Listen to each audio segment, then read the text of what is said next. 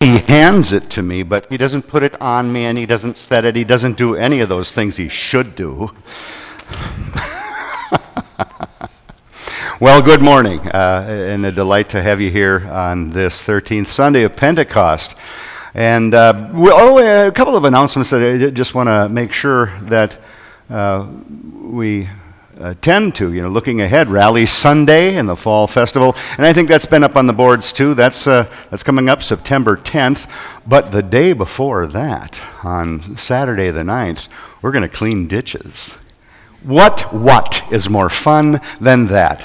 So I think the light behind you, I think that's Kim. Is that Kim standing there? The lights, oh, there you are, sure. So, if you've got some time on that Saturday and want to help out with that, I think you can get a hold of her and we'll find something for you to pick up. That's for sure. Don't have anything else in particular to say other than we're up to 2 weeks in the parsonage now and, just gradually settling in and really just loving it. Such a peaceful place and such a beautiful place for us to be living now. We're just very, very happy and very, very grateful. Well, let us then, without further ado, sing our opening hymn. Won't you please stand? My hope is built on nothing less. Number 294 in the Green Book.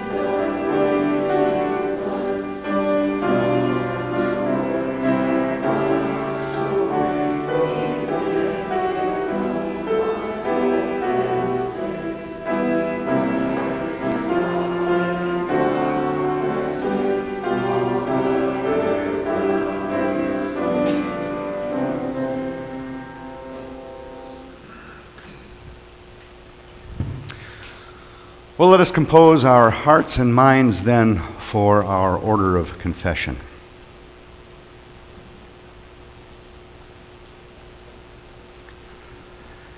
And we begin in the name of the Father, and the Son, and the Holy Spirit. Amen.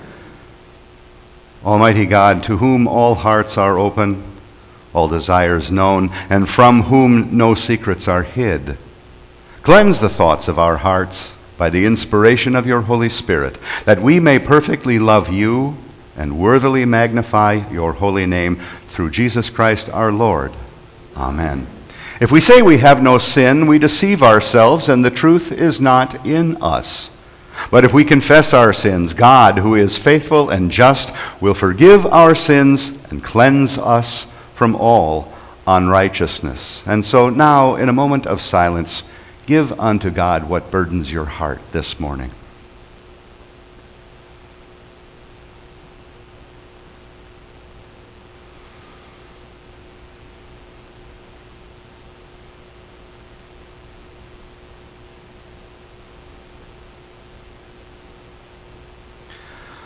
And we pray.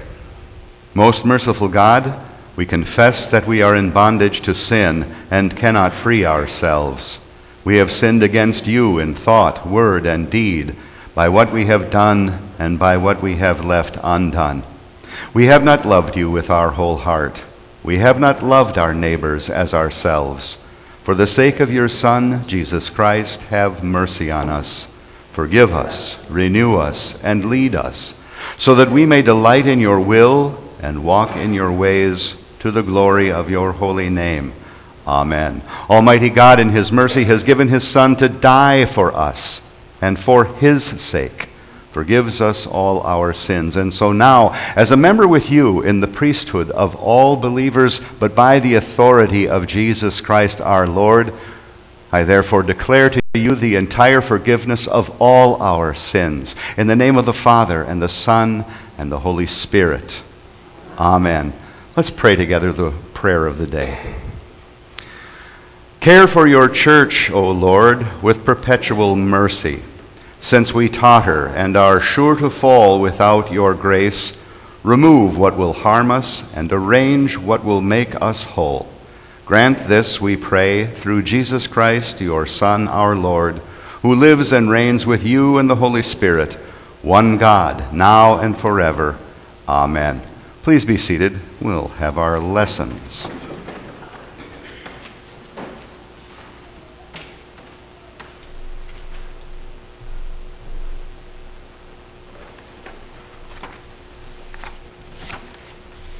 The first reading is from Isaiah chapter 51.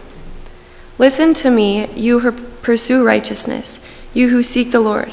Look to the rock from which you were hewn, and to the quarry from which you were dug. Look to Abraham your father, and to Sarah who bore you. For he was but one when I called him, that I might bless him and multiply him. For the Lord comforts Zion. He comforts all her waste places, and makes her wilderness like Eden, her desert like the garden of the Lord. Joy and gladness will be found in her, thanksgiving and the voice of song. Give attention to me, my people, and give ear to me, my nation. For a law will go out from me, and I will set my justice for a light to the peoples. My righteousness draws near, my salvation has gone out, and my arms will judge the peoples. The coastlands hope for me, and for my arm they wait. Lift up your eyes to the heavens, and look at the earth beneath. For the heavens vanish like smoke, the earth will wear out like a garment, and they who dwell in it will die in like manner. But my salvation will be forever, and my righteousness will never be dismayed. The word of the Lord. Now we'll read Psalm 138 responsively. I will give thanks to you, O Lord, with my whole heart. Before the gods I will sing your praise.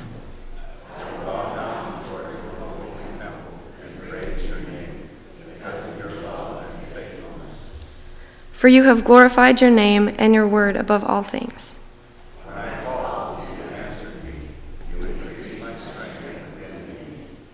All the kings of the earth will praise you, O Lord, when they have heard the words of your mouth.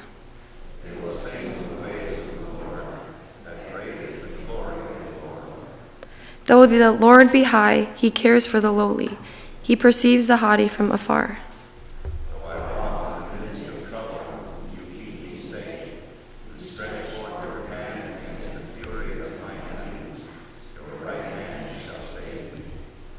The Lord will make good his purpose for me. O Lord, your love endures forever. Do not abandon the works of your hands. The word of the Lord. The second reading is from Romans chapter 11. Oh, the depth of the riches and wisdom and knowledge of God! How unsearchable are his judgments and how inscrutable his ways! For who has known the mind of the Lord, or who has been his counselor, or who has given a gift to him that he might be repaid? For from him and through him and to him are all things. To him be glory forever. Amen. I appeal to you, therefore, brothers, by the mercies of God, to present your bodies as a living sacrifice, holy and acceptable to God, which is your spiritual worship. Do not be conformed to this world, but be transformed by the renewal of your mind, that by testing you may discern what is the will of God, what is good and acceptable and perfect. For by the grace given to me, I say to everyone among you, not to think of himself more highly than he ought to think, but to think with sober judgment, each according to the measure of faith that God has assigned. For as in one body we have many members, and the members do not all have the same function, so we, though many, are one body in Christ, and individually members one of another. Having gifts that differ according to the grace given to us, let us use them. If prophecy, in proportion to our faith; if service, in our serving; the one who teaches in his teaching; the one who exhorts in his exhortation; the one who contributes in generosity; the one who leads with zeal; the one who does acts of mercy with cheerfulness. The word of the Lord. Will you all please rise for reading of our Holy Gospel? This morning we read from the Holy Gospel of Matthew from the 16th chapter.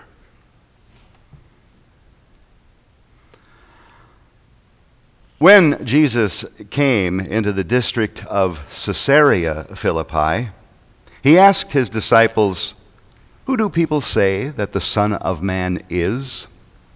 And they said, "Some say John the Baptist, others say Elijah, and others Jeremiah, or one of the prophets." And he said to them, "But who do you say that I am?" Simon Peter replied, "You are the Christ, the Son of the living God."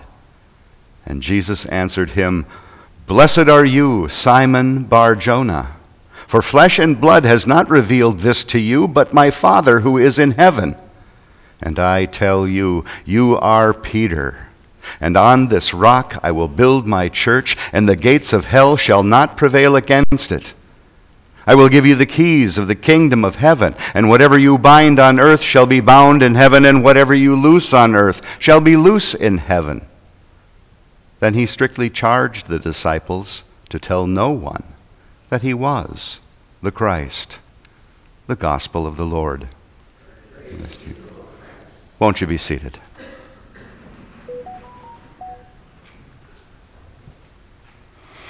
Grace and peace to you from God our Heavenly Father and the Lord Jesus Christ. Amen. To him be glory forever. Amen. To the Lord God our Father be glory forever. Amen. In his letter to the Romans, the Apostle Paul sounds the theme of our readings for today, this 13th Sunday of Pentecost: God and glory forever. But what exactly is this notion of glory to God? Is it a thing we can give or render unto God? Remember, Paul also said, "Or who has given a gift to him that he might be repaid."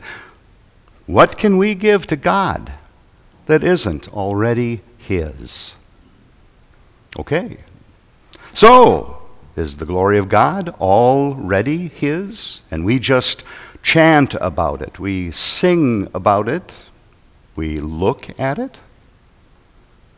Isaiah tells in his prophecy of the word God had given him to proclaim to Israel, "Lift up your eyes to the heavens and look at the earth beneath. For the heavens vanish like smoke. The earth will wear out like a garment, and they who dwell in it will die in like manner. but my salvation will be forever, and my righteousness will never be dismayed. The things of the earth and all those who dwell in them, that is, those who worship the things of the earth, wealth and possessions, politics and culture, fashion, cuisine, social status, or social righteousness. All such things and all such people who put these things first shall wear out, shall come to an end. But the Lord's righteousness and salvation will endure to the glory of God forever and ever. So maybe it is a thing already unto God. You know, when I think about glory, I think maybe we conceive of it as something seen or something to be experienced, witnessed. We think of the glory of God as bright, dazzling light shining forth, the sound of many trumpets blasting a fanfare, flowers being cast from all directions, and the swelling sound of cheering and praise from great hordes of adoring worshipers. Glory is a happening. It's an event, a thing to be in, be experienced, and even swept up into. Mine eyes have seen the glory of the coming of the Lord, as the great battle hymn of the Republic declares.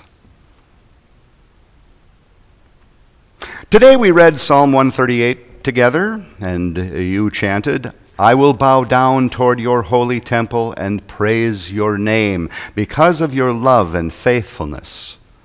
And then also, when I called, you answered me. You increased my strength within me. Good and fine things to say.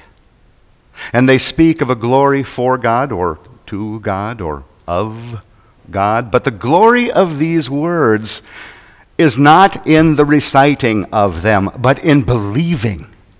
Believing these words in your heart. Bowing and praising his name because of his love and faithfulness is glorifying unto God when you know the love of God in you and believe with your heart that it is steadfast, that it is always there, no matter what comes to you in this life. And our psalm then responded to that with a faith statement. When I called, you answered me. God is glorified because you have believed and trusted, not merely because you bowed. So does a captive before a tyrant. Nor because you parroted some words written by some guy who's been dead for 2,500 years. Paul picks up the theme in his proclamation. One of Paul's more famous lines is from this epistle reading today. So we, though many, are one body in Christ, and having gifts that differ according to the grace God has given us. Paul begins with such a beautiful statement of God's providence. Oh, the depth of the riches and wisdom and knowledge of God. How unsearchable are his judgments and how inscrutable his ways. For who has known the mind of God? Who has been his counselor? Or who has given a gift to him that he might be repaid? For from him and through him and to him are all things. To him be glory forever. Amen. But Paul does not leave it at that. He lays this out as reason, but then describes how the glory of God comes to be in making his appeal to us. Present your bodies as a living sacrifice, holy and acceptable to God. Do not be conformed to this world. That is, Don't give yourselves over to love of those earthly things that Isaiah tells us will wear out like a garment. Now, does this mean you can't enjoy the fruits of your labor? No, of course not, for God has given them to you. But in faithfulness to God, don't let them become your idol. Be transformed, Paul urges, to seek to discern and then delight in God's will and walk in his ways as we pray. See not greatness in yourself as measured by earthly standards, but regard yourself according to the measure of faith God has provided through the Holy Spirit in you. Don't scorn or grumble about what God has given others, but thank him for what he has given you, because what he gives to each of us is in turn needed by all of us. Someone needs to be the butcher, and someone the baker, and someone else the candlestick maker. And so, having gifts that differ according to God's grace, we give glory to God by using them to do his will, not because we think we must, but because we love. Remember, I just said even the captive bows to a tyrant, but he bows in fear, not honor. Bows to force, not of loving obedience. He hopes to avoid suffering, not show adoration.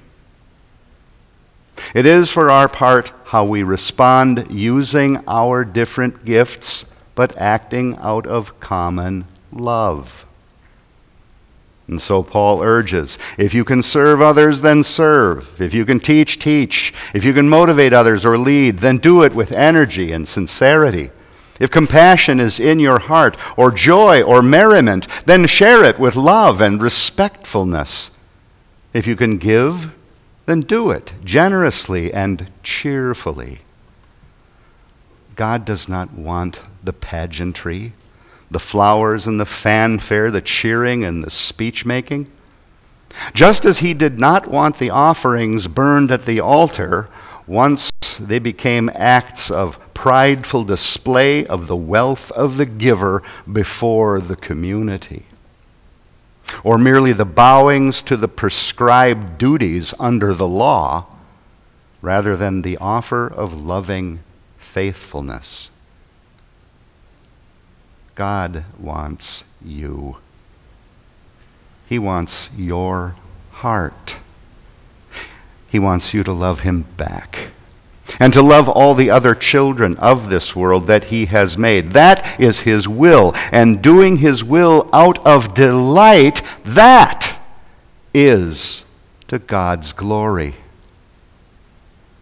And that is what we see in this gospel lesson from Matthew today. A reading that sounds to us really quite simple now, 2,000 years later, in a world where Christianity has been so long established, where Christians like us go to our churches on Sunday mornings and we sing hymns and we repeat prayers from hymnals in long distribution. We make our prayers together, and we know, because we have learned by long practice, to say, "Hear our prayer," right after we hear, "Lord, in your mercy." Yes, we hear Jesus ask, "Who do you say that I am?" And we hear Peter reply, "You are the Christ, the Son of the living God." What's the big deal? Everybody here could have answered that question in more or less the same words. But Paul wasn't a Christian. Didn't go to church on Sunday mornings, didn't follow along in a bound hymnal. He left his life and livelihood to follow a man whose person and presence compelled him that powerfully. And as he lived with this man and heard his teaching, he was moved in heart and mind to belief. And so when Jesus asked him, "Who do you say that I am?" Our Lord was not speaking the opening line of some pre-printed litany that provided Peter a response. No, he asked him a straight-up question, and Peter responded from his heart. And see how Jesus responded to that, confirming for us that Peter's words were true witness, not parroting. Peter knew in that moment what the Lord God had put into his heart. Peter had given glory to the Son of Man in declaring him the Son of the living God. Now, if Matthew were writing his gospel today, he might have written that when Peter answered Jesus saying, "You are the Christ," that Jesus maybe grabbed him and hugged him with great energy and joy and love, and then maybe said to him, "Simon, son of Jonah, you nailed it. You rock. In fact, I'm going to start calling you Rocky, and on this rock, I'm going to build my church." Well, as it happens, that really is more or less what Matthew did write. It just doesn't translate into the English that well. You see, in Greek, the name Peter is Petros, and the word rock is Petra. So Jesus was using a little wordplay here. Oh, he sure was. He said, "You are Petros, and on this Petra I will build my church." And for some of you deeper readers out there, it works out the same way with the name Cephas, the name that we read for Simon Peter from Paul's writings and also in the Gospel of John, and which is in the Aramaic language, which was undoubtedly the language that Jesus and his apostles used in common daily conversation. And in Aramaic, though, Cephas also means a rock or a stone. But in any case, Jesus is speaking his plan in which Peter will figure greatly, but not the man alone. The rock of the church of our Lord and Savior is faith. Faith that God sent his Son to deliver for you at a cross, because he so loves you. Loves you. Because you are his glory forever. Thanks be to God. Amen. And so may the peace that surpasses all understanding keep your hearts and minds in Christ Jesus. Amen. Let's sing our hymn of the day, Faith of Our Fathers, number 500 in the Green Book.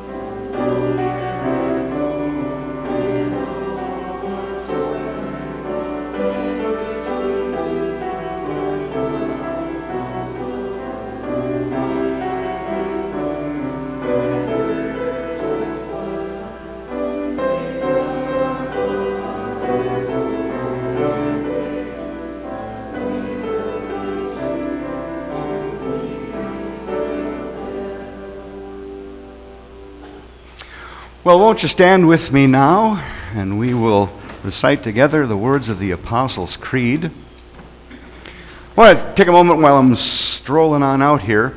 Once again, the screen's new and everything, and we are working on readability and clarity so that they can be the useful tool that we ordered and put them up to be. And so we need to hear from you. You're not going to put anybody's nose out of joint. You're not going to offend anybody if you give us your commentary on what you can see or what you think might help make it better. That's the input we need. So you can talk to Sheldon, you can talk to me, you can talk to Chris, any of us, if you have some input. Because again, I'll repeat, we bought these tools for you, so they need to work for you. So don't be afraid to let us hear from you. And now let God hear from us as we declare together, proclaim the words of the Apostles' Creed. I believe in God, the Father Almighty, creator of heaven and earth. I believe in Jesus Christ, God's only Son, our Lord, who was conceived by the Holy Spirit, born of the Virgin Mary, suffered under Pontius Pilate, was crucified, died, and was buried. He descended into hell. On the third day he rose again. He ascended into heaven and is seated at the right hand of the Father, and he will come to judge the living and the dead. I believe in the Holy Spirit, the holy Christian Church, the communion of saints, the forgiveness of sins, the resurrection of the body, and the life everlasting. Amen. The peace of the Lord be with you all. And also with you. Let's share with one another a sign of that peace. Good morning. Godspeed.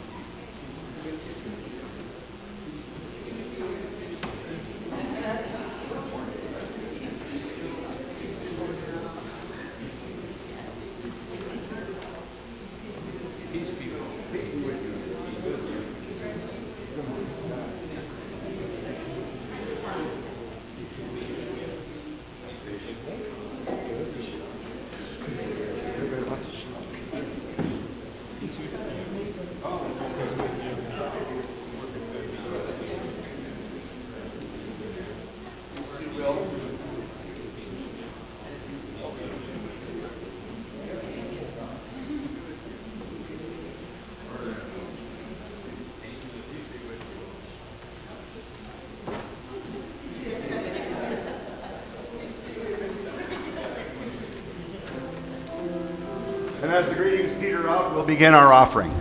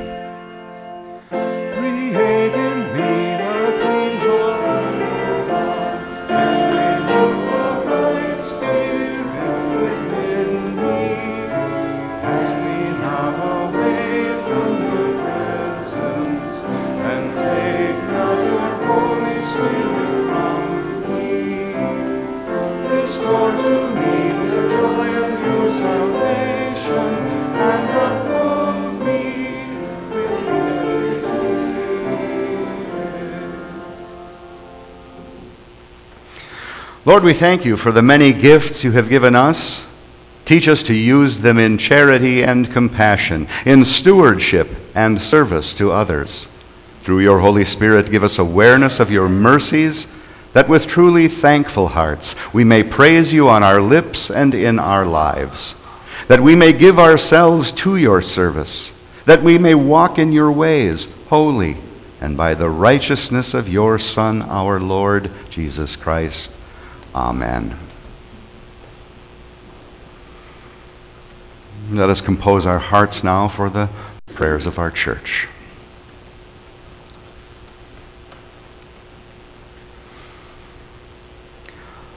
Loving Lord, help us to take up our cross and follow Christ, turning away from the ways of the world in order to put Jesus first in our lives. Conform our lives to his and continue to form us for service in your kingdom. Lord, in your mercy. God of light, grant your grace and mercy to all students and teachers, administrators and aides who are all returning to school in these days.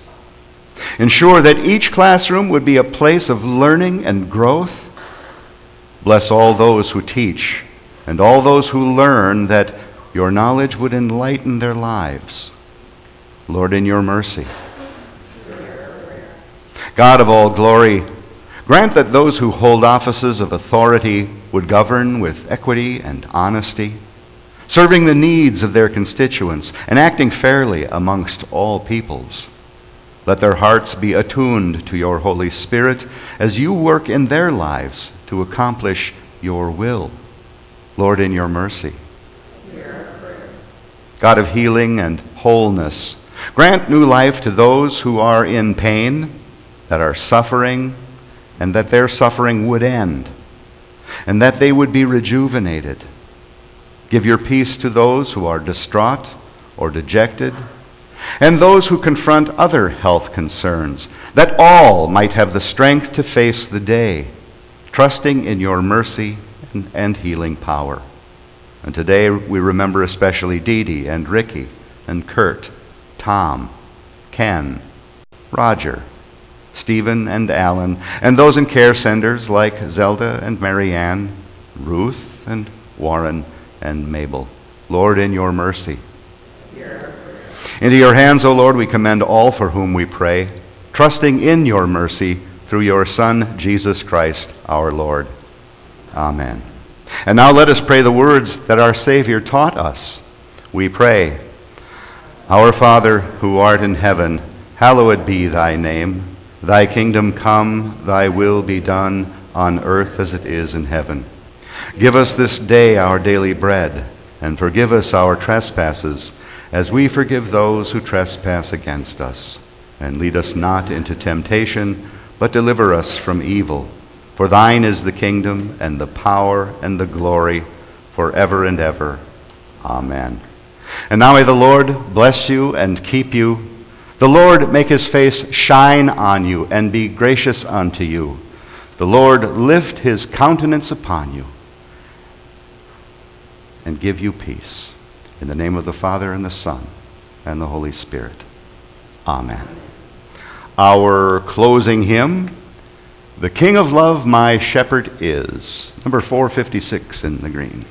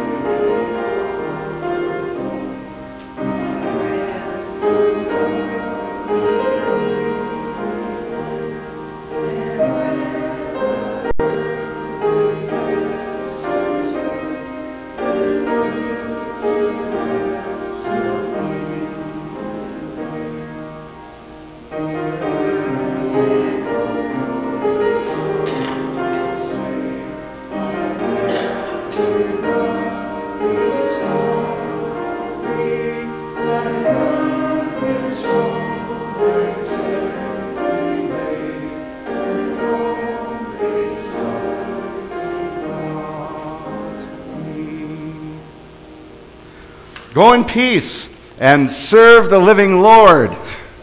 Thanks be to God. Hi.